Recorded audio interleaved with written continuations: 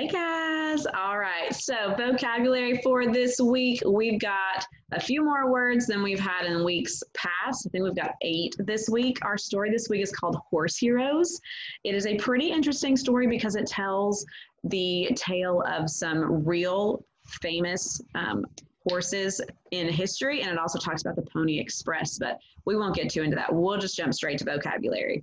All right, our words this week, we've got ambition, infested, landslide, quicksand, resistance, rickety, roamed, and vast. Okay, let's get going. Ambition.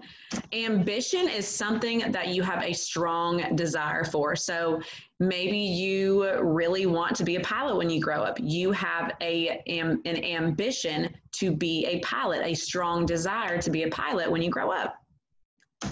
Infested. Infested just means that it's covered by something harmful. So maybe an old abandoned house might be infested with bugs.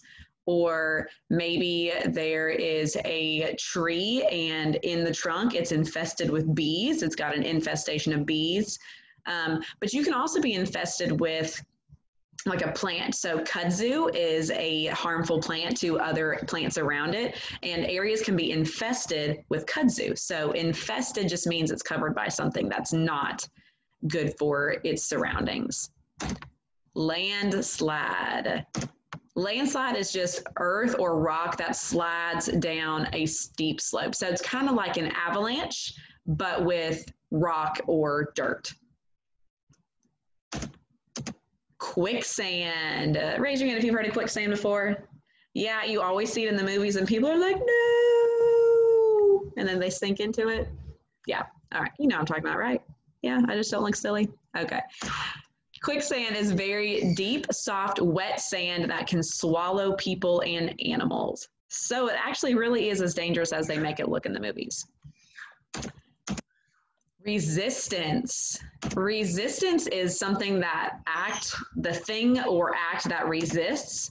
It's an opposing force or opposition. So sometimes maybe your dog doesn't want to come inside. And so you have to pull the dog and he's like, pulling against you. That is showing resistance, an opposing force. He does not want to come inside.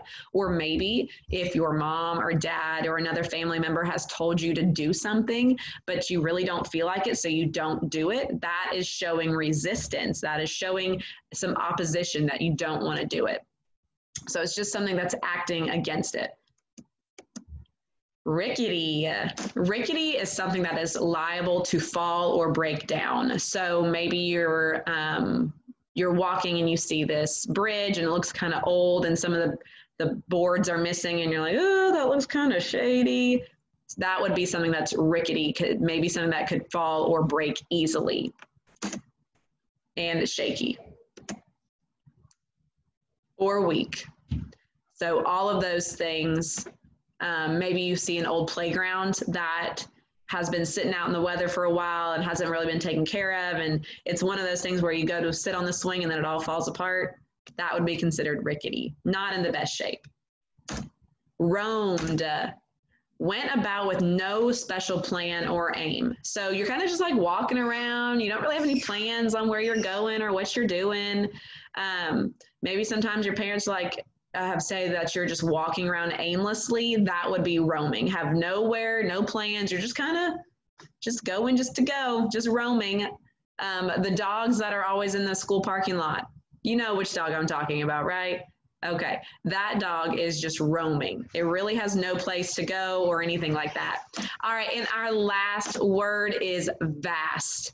Vast means very great or immense. So maybe like a vast field or just a vast space, just a big space. All right, guys, those are our vocabulary words for the week. Make sure that you come back to this video if you need to review their definitions, and make sure you're checking your folders for your assignments. Have a great day, guys.